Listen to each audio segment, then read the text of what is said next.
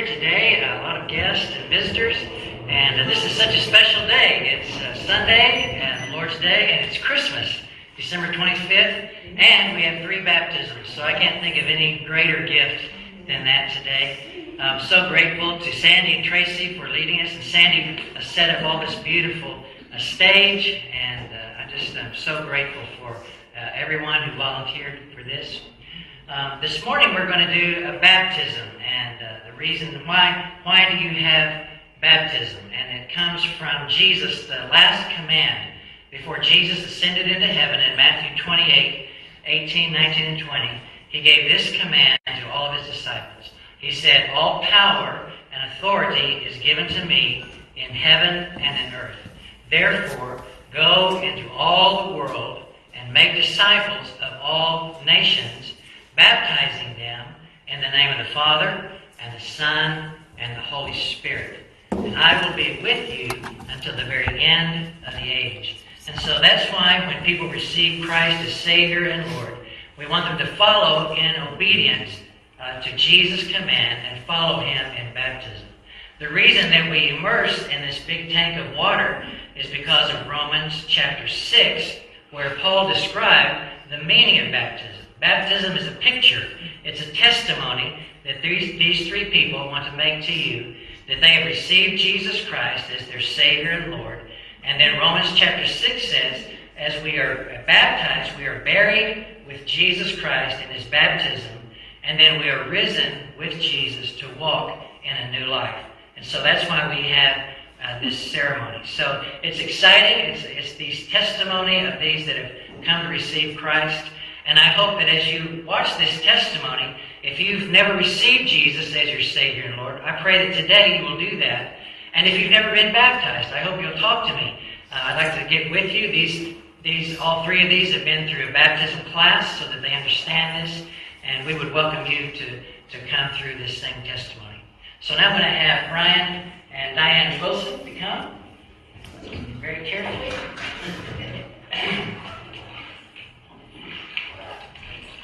The real answer to prayer today is we have warm water.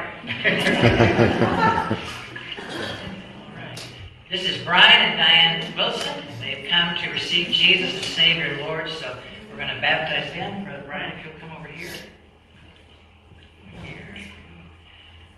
Brian, have you received Jesus Christ as your Savior and Lord? Yes.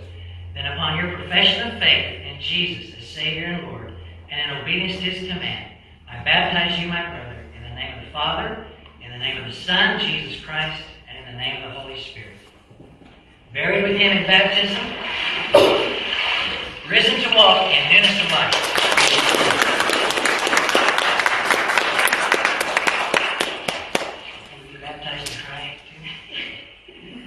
This is my sister, Diane Wilson. Diane, have you received Jesus Christ as your Savior and Lord? Yes. Then upon your profession of faith in Jesus as your Savior and Lord, and in obedience to His command, I baptize you, my sister, in the name of the Father, and of the Son, Jesus Christ, and of the Holy Spirit.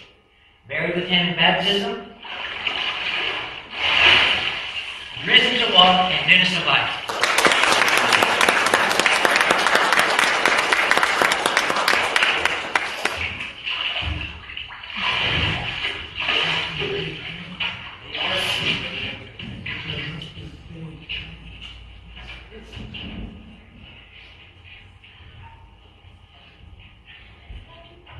So far we're safe. Answer prayers for the Derek. Are you ready?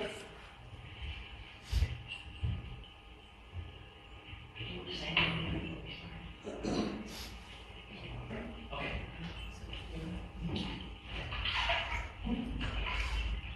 This is my brother Derek Taylor, and he wanted to say just a few words.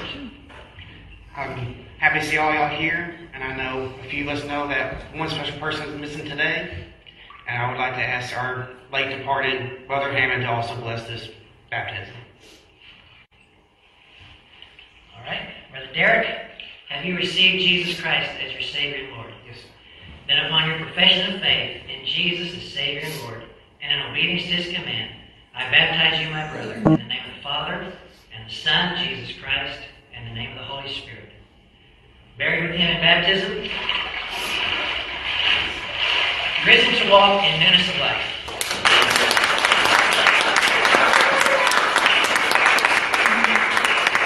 All right, thank you. Sandy, it's up to you to give us that. Advent reading for the holiday season. And I just want to say that it's amazing that we have baptism on this day and church on a Sunday on Christmas. That's amazing. I've never experienced this in my life, so I'm just happy to be here with my family. Luke 12:33 through 34. Sell your possessions and give to the poor. Provide purses for yourselves that will not wear out, a treasure in heaven that will never fail, where no thief comes near and no moth destroys. For where your treasure is, there your heart will be also. Matthew 6:19 through 21. Do not store up for yourselves treasure on earth, where moths and vermin destroy, and where thieves break in and steal. But store up for yourselves treasures in heaven, where moths and vermin do not destroy, and where thieves do not break in and steal. For where your treasure is, there your heart will be also. James 1:17. Every good and perfect gift is from above, coming down from the Father of the heavenly lights, who does not change like shifting shadows. 2 Corinthians 9:7. Each of you should give what you have decided in your heart to give, not reluctantly or under compulsion, for God loves a cheerful giver.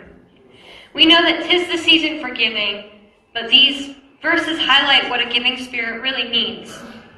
Each one must give as he has decided in his heart, not reluctantly or under compulsion, for God loves a cheerful giver. Give, and it will be given to you. Good measure, pressed down, shaken together, running over, will be put into your lap. For with the measure you use, it will be measured back to you. Families, especially children, may be eager to unwrap presents and to get. But these Advent readings can remind us how God did nothing but give when he sent Jesus to earth. Let's have a prayer.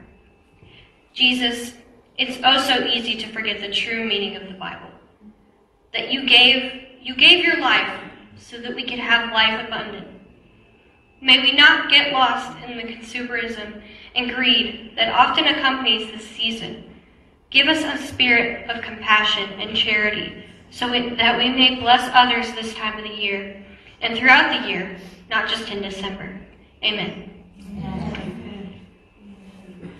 Now we invite you just to sing more songs of praise to our Incarnate and now Risen Lord. You're welcome to stand or sit, but we ask you to raise your voice with us this morning.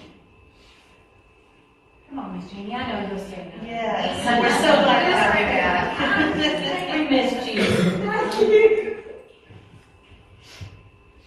Hark the herald angels sing, glory to the newborn King. Peace on earth and mercy mild, God and sinners reconciled. Joyful ye nations rise, join the triumph of the skies, with angelic hosts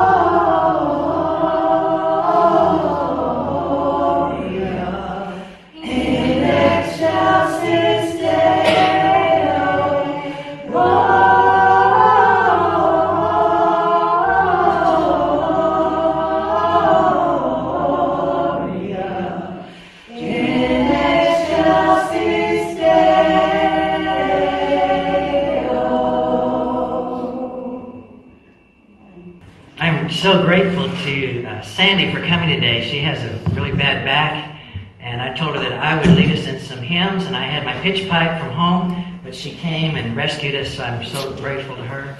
And it's great to see the church full. We have a lot of guests today. Derek brought his family with him. We're so glad you all came to worship with us today. And we have our family, my parents and sister and niece and Judy's mother is here. So it's a wonderful celebration. It's great to have Christmas Day on Sunday. That's a wonderful experience to gather here and worship. At the middle of the week, we weren't sure we were going to be able to have a service together, but I'm so glad we did. This morning, I want to share about the true meaning of Christmas. I don't think I have to convince any of you here that really the true meaning of Christmas has been lost in our secular society. In fact, we've read many articles in the news of how many people and parts of our American society want to do away with Christmas altogether for a lot of reasons. But the true meaning of Christmas has been lost for some time. We have Santa Claus and Rudolph the Red-Nosed Reindeer, and we have Frosty the Snowman, and we have all these stories and books and movies on TV about Christmas, the presents, the shopping. Thank the Lord for gift cards. Man, aren't you thankful for gift cards? And it just all gets lost together. I think it came together for me when we saw recently a nativity scene set up, all lit up, and there was Mary and Joseph and the wise men and the shepherds and the sheep and Santa Claus kneeling at the manger. And I thought, okay, we're putting everything together here now. If you have that, that's fine. The meaning of Christmas is gone for our secular world, our American society. And so for a few minutes today, I just want to walk through the Christmas story one more time and look at what this is all about. What is Christmas all about? Where does it come from? What's the meaning of it? And if you can take your scripture, there are Bibles in the chairs there, or maybe your cell phone, wherever you have scripture, and turn to Luke chapter 2. Luke chapter 2. Here at Bell Road Baptist Church, for the last several weeks, we've walked through Luke chapter 1, which is the preparation for the coming of the Messiah. And we looked at Zechariah, who the announcement was made to him first. John the Baptist would be coming, his son, and then the announcement to Mary, and then the birth of John the Baptist. And all of this is in preparation for the coming of Jesus Christ. And so now today, we come to Luke chapter 2, beginning in verse 1. This is the New International Version. In those days, Caesar Augustus issued a decree that a census should be taken of the entire Roman world. This was the first census that took place while Quirinius was governor of Syria, and everyone went to his own town to register. So Joseph also went up from the town of Nazareth in Galilee to Judea, to Bethlehem, the town of David, because he belonged to the house and line of David. He went there to register with Mary, who was pledged to be married to him and was expecting a child. And while they were there, the time came for the baby to be born. And she gave birth to her firstborn, a son. She wrapped him in clothes and placed him in a manger, because there was no room for them in the inn. And there were shepherds living out in the fields nearby, keeping watch over their flocks at night. An angel of the Lord appeared to them, and the glory of the Lord shone around them, and they were terrified. But the angel said to them, "Do not be afraid. I bring you good news of great joy that will be for all the people. Today, in the town of David, a Savior has been born to you. He is Christ the Lord. And this will be a sign to you. You will find a baby wrapped in clothes and lying in a manger." Suddenly, a great company of the heavenly host appeared with the angel, praising God and saying, "Glory to God in the highest, and on earth peace to men on whom his favor rests." When the angels had left them and gone into heaven, the shepherds said to one another, "Let's go to Bethlehem and see this thing that has happened, which the Lord has told us about." And so they hurried off, and they found Mary and Joseph and the baby who was lying in the manger. And when they had seen him, they spread the word concerning what had been told them about this child. And all who heard it were amazed at what the shepherds said to them. Let's pray. Heavenly Father, we thank you for this wonderful story of the birth of Jesus Christ in Bethlehem on this very special day. We read these words and believe that your Holy Spirit now will teach us the true meaning of these words. We bring to you this morning an open heart, a contrite heart. We ask you to forgive us of our sins and cleanse us and prepare us to receive this Christ into our hearts today. In Jesus' name we pray. Amen. Amen. There are several things about this story that I want to point out as we walk through this story. The first thing I want you to know and understand is that this story in Luke chapter 2 is a true story. There's so many Christmas stories about Santa Claus and Rudolph the Red-Nosed Reindeer and Frosty the Snowman. And they're fun, and we like that, and lots of singing and songs. But the fact is that this one story in Luke chapter 2 is a historical event. Luke made very careful. He said in those days, Caesar Augustus issued a decree. That's a historical fact by other Roman writers. That a census should be taken through the entire Roman world. That's well documented in Roman and Latin literature. This was the first census that took place while Quirinius was governor of Syria. That's a true fact. And there are other writers during that time that wrote about Quirinius and the time that he served. And so everyone went to their town. And here's Joseph. He went from the town of Nazareth in Galilee down to Bethlehem, the town of David. Those are real cities, and they still exist today. And so I want you to know that when you hear about Jesus and you see the beautiful nativity scenes and we sing these beautiful hymns, it's true. This is a true account of the birth of Jesus Christ. The story actually happened. And what that means for us this morning is we are confronted with the truth, a fact of God coming into the world through Jesus Christ to redeem us from our sins. We are each faced with that truth. We think of Santa Claus and it's fun, and Rudolph the Red-Nosed Reindeer, and Frosty the Snowman, and they're fun, they're delightful, they make us smile. But this is life-changing. This account, this story, it really happened. And because it happened in history, we are confronted with a decision that we have to make. The second thing I want to point out in this story is that it is good news. Everything about the true story of Christmas is all good news. It's good news because it's based on the unique person of this child.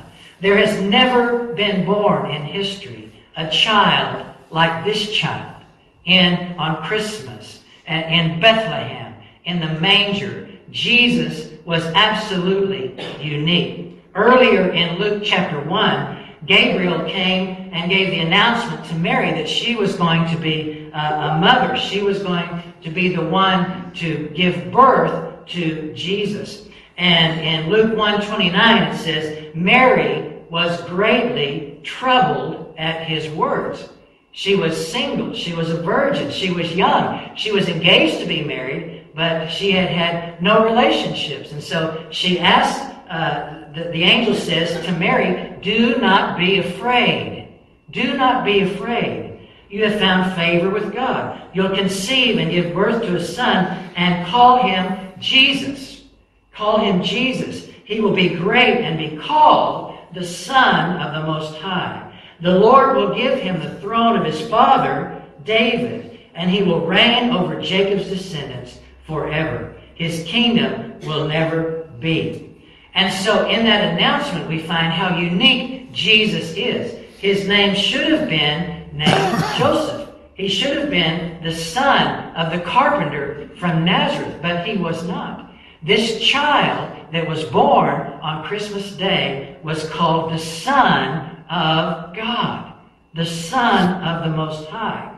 This child who was born in such poverty and meanness and simplicity was given the kingdom of King David. He was given the kingdom of Israel to reign over Israel for all eternity.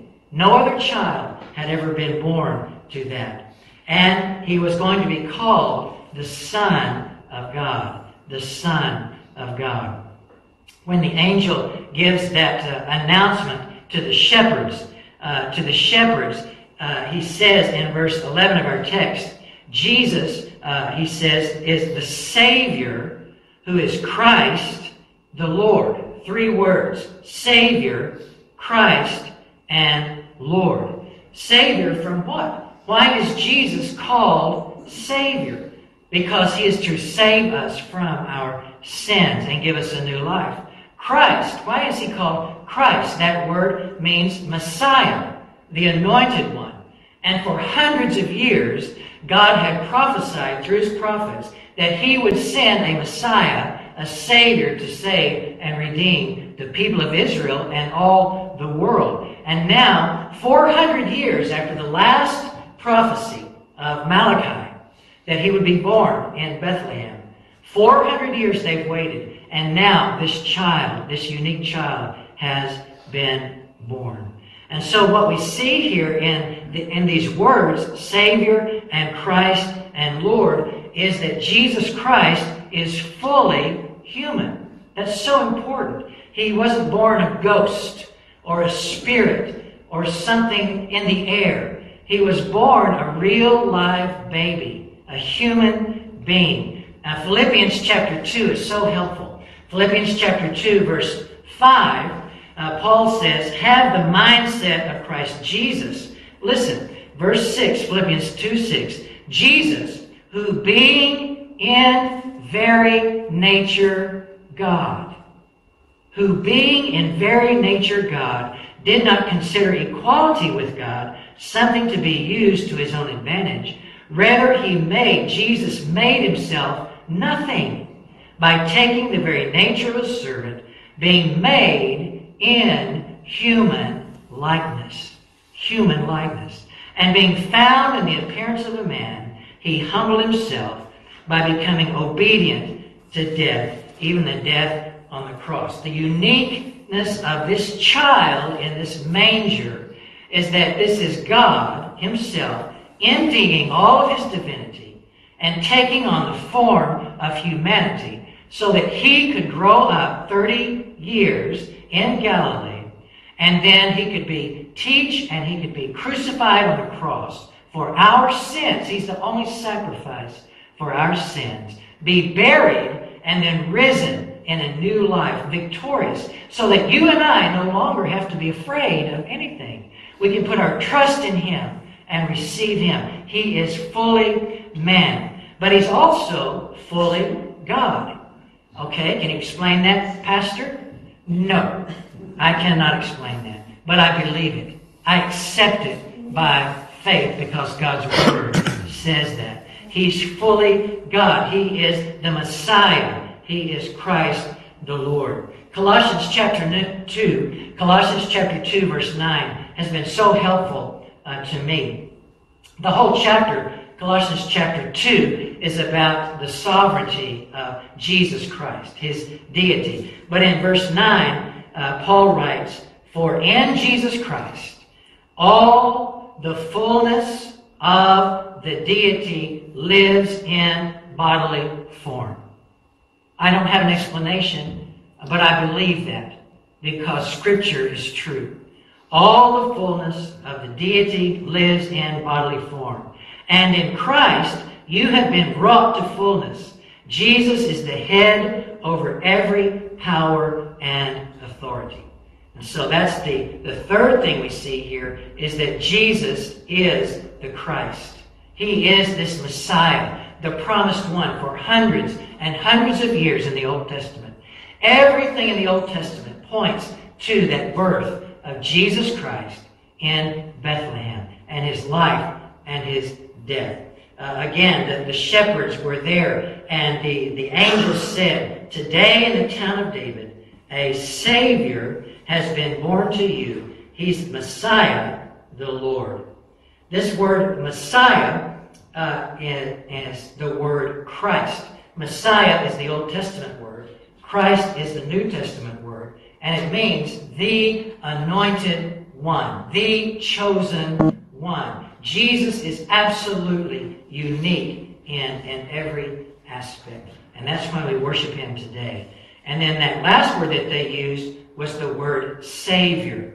Savior. Absolutely unique. No other child born has ever been introduced to the world as your Savior. He has come to save us from our sins. That's why in Acts chapter 4, verse 8, Peter in his first sermon makes makes the strongest statement in the New Testament. And it's the verse that today is so challenging in our American society. Listen to what Peter says in Acts chapter 4, verse 8. He's filled with the Holy Spirit. And then he says, know this, all the peoples, it is by the name of Jesus Christ of Nazareth, whom you crucified, but whom God raised from the dead, that this man stands before you healed. Jesus is the stone you builders rejected, which has become the cornerstone. Acts 4:12. Acts 4:12. Salvation is found in no other. No one else. For there is no other name under heaven given to mankind whereby we must be saved. That is so un-American. That is so un-American today. We are a society of acceptance. We are a society that accepts everyone, whether you believe or you don't believe, or whatever religion you believe, or whatever is true. The most important thing in American society is that you be happy, that you find happiness in this life by whatever path or by whatever road. And so we, as Christians who have accepted Jesus Christ as our Savior and Lord, have stepped outside of that belief. And we've said, for us, we believe that Jesus is absolutely unique. And we want to receive Him and Him alone as Savior and Lord. And that's why we support through our Baptist church 3,000 missionaries. And they are around the world this morning sharing the gospel and planting churches. That's why we gather here at Bell Road Baptist Church every Sunday to worship Jesus Christ as our Savior and Lord. And there's a third thing here that I want to get to, and that is the good news. The good news is that Jesus Christ, the Savior, the Messiah, is for all people. All people. I love this story in Luke 2. It doesn't say, and there were gathered all the priests and the prophets and the pastors and teachers of the law, and they were taking care of their law books and scripture, and the angel appeared to them. No. And it doesn't say, and at that time, the king, the governors, and the politicians were all gathered, and they were looking over their laws, and the angel appeared to them and told them the good news. No. No, it specifically says there were shepherds. The lowest job available at that time in Bethlehem. Out on the hills, tending their sheep. And the angel of the Lord appeared to them with this great announcement. Not the religious leaders, not the government leaders, not the wealthy in their homes. The shepherds. I like 1 Corinthians chapter 1, verse 26. I don't understand it, but I love it. Listen to 1 Corinthians 1:26. Paul says, brothers and sisters, think of what you were when you were called. Not many of you were wise by human standards. Not many of you were influential. Not many were of noble birth. But God chose the foolish things of the world to shame the wise. God chose the weak things of the world to shame the strong. God chose the lowly things of this world and the despised things and the things that are not to nullify the things that are. It is because of Him. It is because of Jesus that you're in Jesus Christ, who has become for us the wisdom from God. He is our righteousness, our holiness, and our redemption. And so as we come and gather here, we don't come to Bell Road because God looked down and saw something so special in us and called us to Himself. I hate to tell our church members this, but actually God chose us because we're the least in this world. So that Jesus could be everything to us. Those that were baptized today, you've testified that you died to your old self. You buried that with Jesus. And you're risen to walk in a new life. And that life is Jesus Christ, the child that was born on Christmas Day. So this good news brings light and joy. We live in a world of darkness. Our American society is a world of darkness and fear and worry. People worry about the refugee problem on the border, and they worry about gas prices, and they worry about the change of government, and they worry and they're afraid of what 2023, what's going to happen. Things are just going to get worse. I've heard that over and over. It's just going to get worse and worse.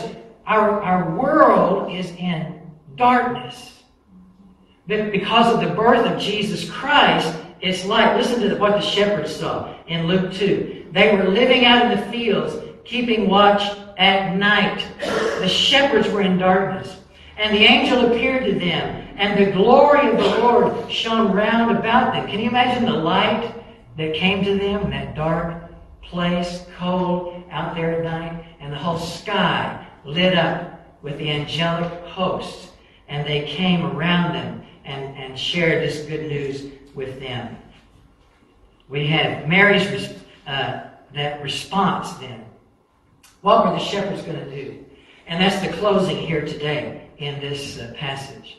Because Jesus was born in Bethlehem, and because he is fully God and fully man, and because Jesus died on the cross for your sins and for my sins, and he wants to restore us to a relationship with God. Because this is true, we have to make a response. That's the last thing. We have to respond to this Christmas story. Mary's response is in Luke chapter 1, verse 38. Earlier, she said, I am the Lord's servant. May your word to me be fulfilled.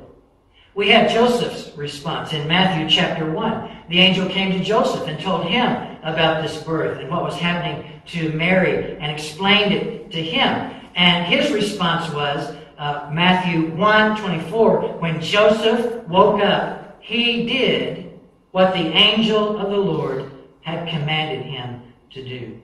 And we have the shepherd's response. The angel said to him, go and find this babe who is Christ the Lord. And their response is in Luke chapter 2, let's go. I love that verse. Let's go. Let's go and to Bethlehem and see this thing that has happened. And so they hurried off. They hurried off and found Mary and Joseph. And then in verse 17, they spread the news. They didn't keep it to themselves. They spread the news concerning what had been told them. And then when they returned, after all of that, they were filled and they glorified God and praised God. So as we close this special Christmas service and the hymns and the baptisms and all that's been done, the last question this morning is, what is your response to Jesus Christ? What is your response? Can you turn and walk away, just shake your head? And that's very interesting. I wonder what it all means. Or can you come as these three have come and as the other members of our church have come and millions around the world and receive this baby that was born in a manger in Bethlehem and grew up and taught us how to be like God and died on the cross for our sins and was buried for 3 days and then arose victorious over death. Can you receive that Jesus and place your faith and trust in him as your Savior, but then live for him as Lord? Do not be afraid. The angel said to Joseph, the angel said to Zechariah, the angel said to Elizabeth, the angel said to Mary, the angel said to the shepherds, do not be afraid. Can you live a life like that and receive Jesus as Savior and Lord? Let's stand together for a word of prayer. Father, we thank you for this amazing story from Luke chapter 2. We thank you for this wonderful day, Christmas Day. We thank you for the real meaning of Christmas, the good news of Jesus Christ. I thank you for these three that came today to follow you in believer's baptism and obey your command and give this great testimony.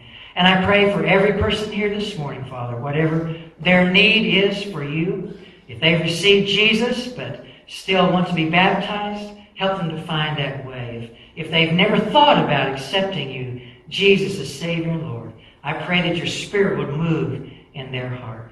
Now we give you praise and honor and glory for this wonderful day, and we leave this place with joy in our hearts that Jesus has been born. In Jesus' name we pray. Amen.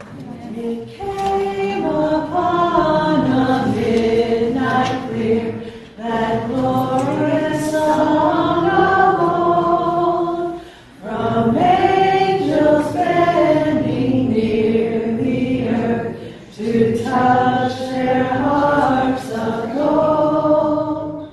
Peace on the earth, goodwill to men, from heaven's oh gracious King. The world in solemn stillness lay to hear the angels sing. Well, there's more. There we go. And ye beneath life's crushing load, whose forms are bending low, who toil along the climbing way with painful steps and slow. Look down, for glad and golden hours come swiftly on the wing, and rest beside the weary road, and hear the angels sing. For lo, the days are hastening on, by prophecy of old, when with the ever-circling years shall come the time foretold, when Christ shall come and all shall own the Prince of Peace, their King, and saints shall meet him in the air, and with the angels sing. Merry Christmas. Merry